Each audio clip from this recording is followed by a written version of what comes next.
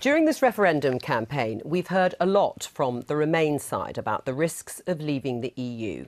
Brexit, they say, would be a leap in the dark, the cause of a DIY recession and could even lead to war. But now the Leave campaign is trying to turn the tables and focus on the risks of remaining in the EU. Let's take a look at what they've been saying. They argue that remaining in the EU means we will be permanently tied to failing economies in the Eurozone. They say we'll have to hand over more money to the EU in the future as the UK's growth continues to outstrip other member states.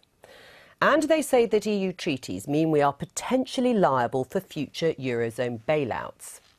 Leave campaigners also argue that remaining in will lead to ever higher levels of immigration. They say we'll see even more immigration after countries like Albania and Turkey join the EU. And it's also claimed that high immigration is a particular risk to low-paid workers, as more and more people compete for those jobs. Staying in the EU is also said to threaten our national security because we can't stop dangerous people entering the country. Leave campaigners point the finger at the European Court of Justice, which they say sometimes blocks the UK from deporting criminals and terrorists. And they say that plans for an EU army will undermine both NATO and our own armed forces. Well, Dan Hannan is still with us. Let's start with that issue of national security. What evidence is there that we're going to see an EU army anytime soon? Well, the Commission describes it as a strategic necessity. The Commission is not some wacky federalist think tank. They are the people who initiate legislation. Jean-Claude Juncker, almost every time he opens his mouth, says, we need this, we need it urgently. The Spanish government, the German government, they're all pushing it.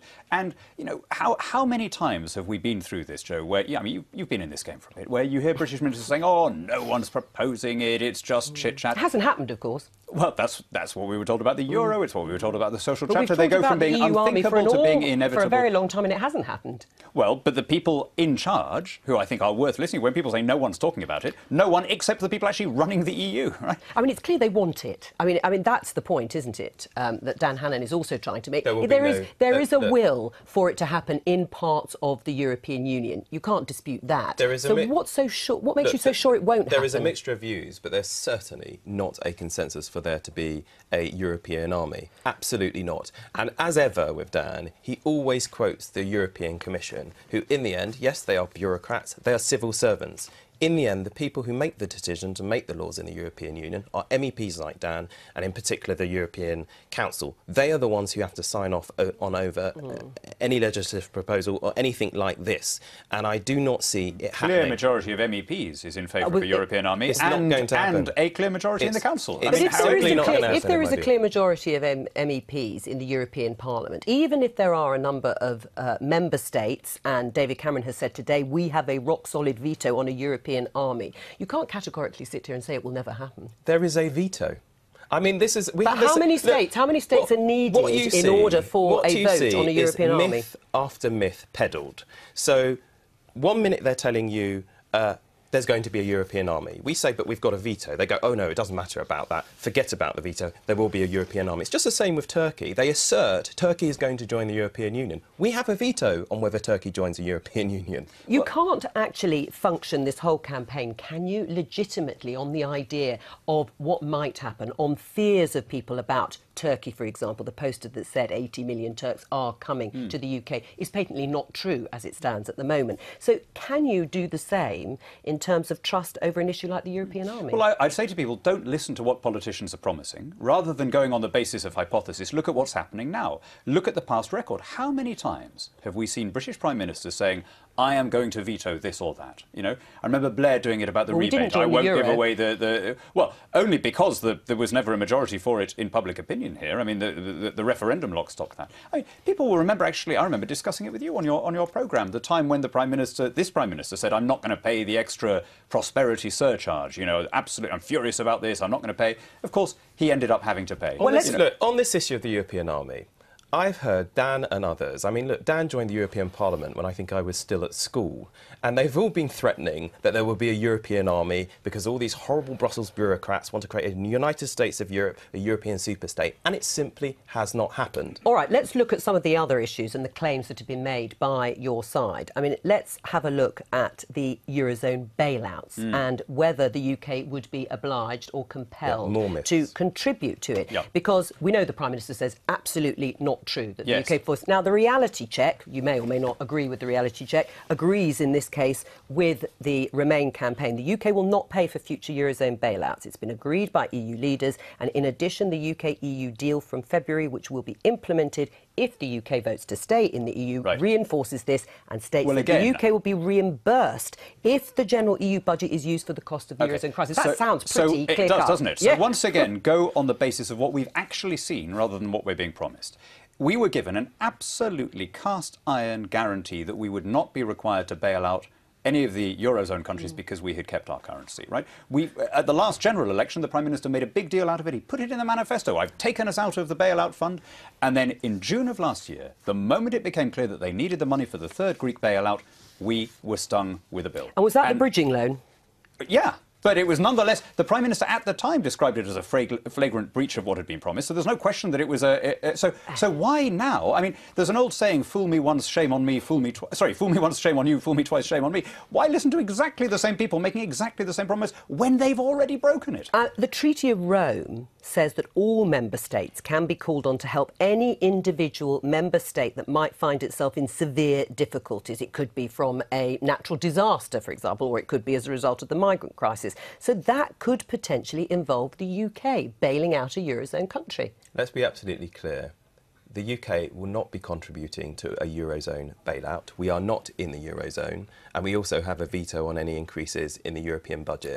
So these guys can kind of muddy the water all they like and pick out little things and go, but because an inch has been given there, a whole mile's going to be given away, and we're going to have to contribute all this money to Eurozone. It won't happen. Now, when there was last, it's only a matter of time before the crisis. It's only a matter of time before it hits France or Italy. You know that. You've been saying it's only a matter of time. If we are still there, so many issues, the idea that we're not going to be dragged into it is a fantasy. Right. Well, let's just pick up on the budget, because you say that the UK again can veto any increases in the budget. That's right. Now, that is something called the multi-annual financial framework or fiscal framework, which comes up every 7 years, and that is true.